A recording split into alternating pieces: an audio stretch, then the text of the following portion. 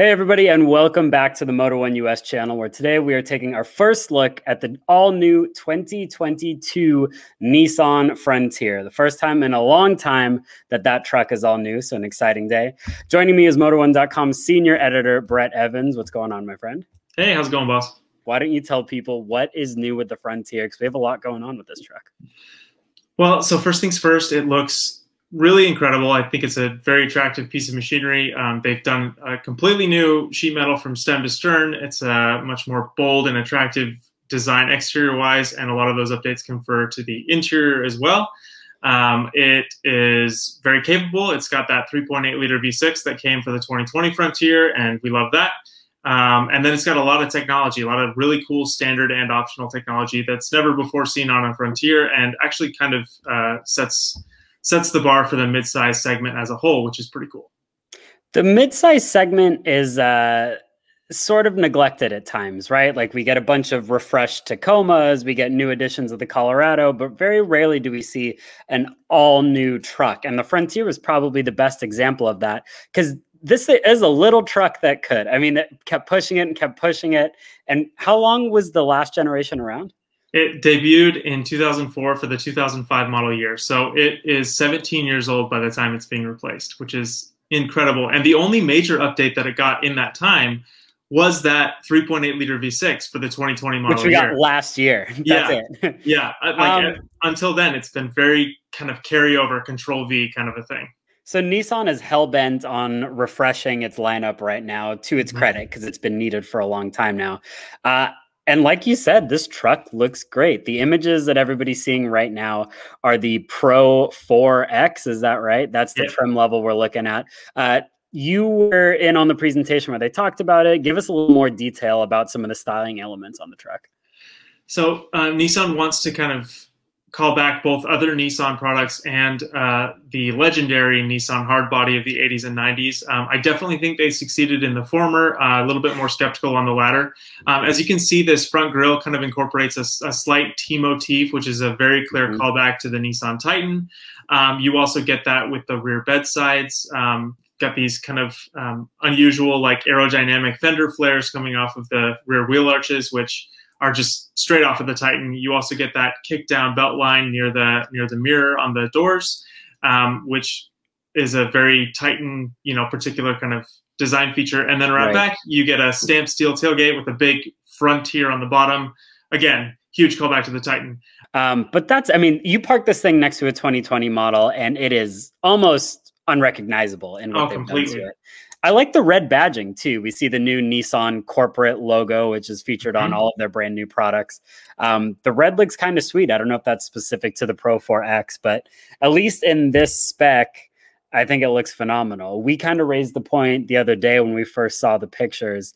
The Frontier is a truck where a lot of people buy it in regular worker spec, of course. Like, you're going to use this as a work truck. So how good is it going to look when it's not the completely kitted out version? We haven't seen some of the lower trims just yet. Yeah, I mean, if you take those front headlights and maybe put halogens in them and remove some of the gloss and the satin black accents, that's probably about what it's going to look like. I think it'll look okay. It's probably not going to be nearly as interesting and butch as the Pro 4X that you see.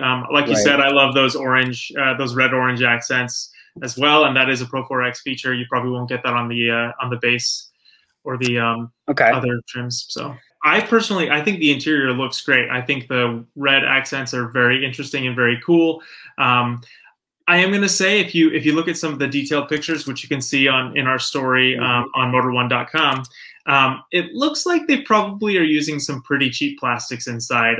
The door panels in particular, you definitely can tell a very similar shape to the outgoing Frontier, and that's actually because this current Frontier isn't completely all new. It uses the same basic cab and chassis structure as the outgoing vehicle. Of course it does, because it wouldn't be a Nissan.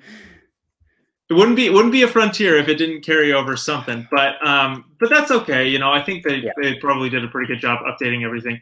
But to that end, you can definitely see some kind of natty looking plastics. We're not going to complain too much because the Colorado has them. The Tacoma definitely has them. The Ranger has them. Yeah, So it's all across this segment. The headline here is a standard 8-inch and an optional 9-inch touchscreen display, and it comes standard now with Apple CarPlay and Android Auto. Yep. And I think that 8-inch, I need to verify, but I'm pretty sure that standard display is the largest standard display on any truck in the market, whether you're looking at midsize or full size, which is definitely something to commend Nissan for here. That's pretty impressive. I think the only one that might equal it is the Titan. So Nissan's got the market cornered on big standard touchscreens, which is great. It's a good looking, pretty simplistic, pretty clean cabin, and yet there's sort of enough going on to make it exciting. So I'm a big fan of this design overall, I have to say. That was without a doubt what stood out to me. Talk to us a little bit more about the powertrain. As you mentioned, it debuted on last year's truck, but we now have some specifics, including towing capacity. Yeah, so it's going to be a 3.8 liter V6. Best in class 310 horsepower and 281 pound-feet of torque. Definitely not best in class with that number, but it's good enough. I drove it in the 2020 Frontier, and it was great. It was a wonderful powertrain. Yeah. Lots of grunt down low where you need it, and definitely a solid machine. However, it kind of comes up short. 6,720 for towing, and that's the absolute maximum, and 1,610 pounds for payload. Both of those numbers are kind of near the bottom of the class when comparing maximum towing ratings. The Ranger and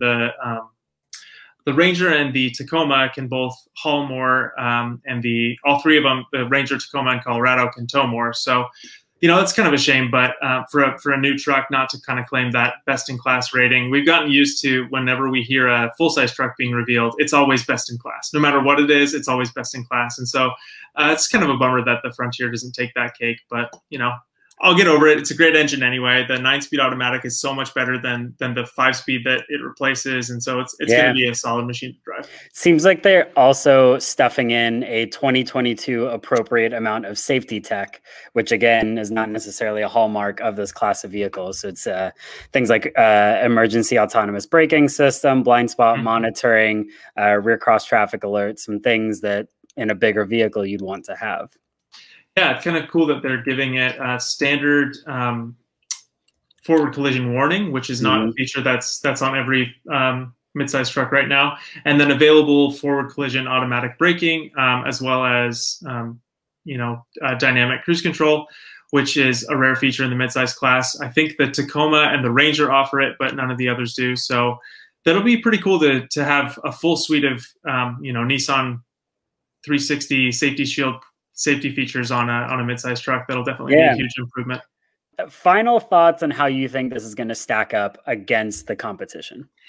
I'm not the one to ask because the outgoing Frontier was actually one of my favorite midsize trucks on the market. I loved how simple it was. I loved that it felt like an old truck, you know, just like simple and rough and ready to kind of tackle a trail. And it was actually really, really good off-road, even though it didn't have a fancy, you know, TRD Pro or ZR2 rivaling off-road package. The Pro 4X was a great, very well-balanced off-roader. So I'm really excited for this new Frontier. I think it's going to carry on a lot of those same kind of like ruggedness and simplicity attributes of the old one while still offering some modern features. I'm really excited. I think it's going to do very well. But I'm not the one to ask because I'm already kind of a Nissan stan on the midsize truck market. It's a good thing. I'm with you. I always loved that truck, despite the fact that it was pretty much older than both you or me. Almost. Thank you, Brett Evans, for all of your knowledge on the new 2022 Frontier. Nissan also took the cover off the new Pathfinder today. We don't have a first look video on that, but I will link the description below, the full story on motor1.com. Brett, I look forward to driving this thing at some point and be taking it off-road with you in the future. Until then, thank you. Yeah, let's do it. Thanks for having me.